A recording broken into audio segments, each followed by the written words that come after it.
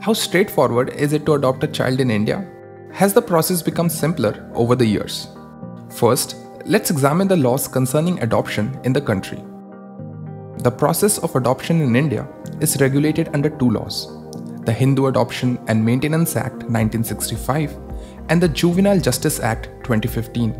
Both the laws have different criteria for parents who wish to adopt a child. For adoption under the Juvenile Justice Act, also known as the JJ Act, candidates have to first register on CARA's portal. CARA stands for Central Adoption Resource Authority. The agency is responsible for mandating and monitoring adoption in India. It also maintains a pool of children who are legally up for adoption. After the registration, the agency conducts a home study to confirm the eligibility of the adoptive applicant. Once declared eligible, a child from CARA's portal is referred to the applicant.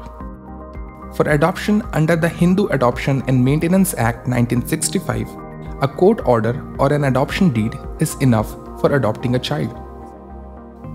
So what are the challenges? There are problems, however, with the adoption system under CARA. According to the latest estimate, only around 2,200 children are in the adoption pool, while 31,000 parents are waiting to adopt a child. And the waiting time to adopt a child can take up to 3 years. The time-consuming process gives child traffickers an edge over legal adoption.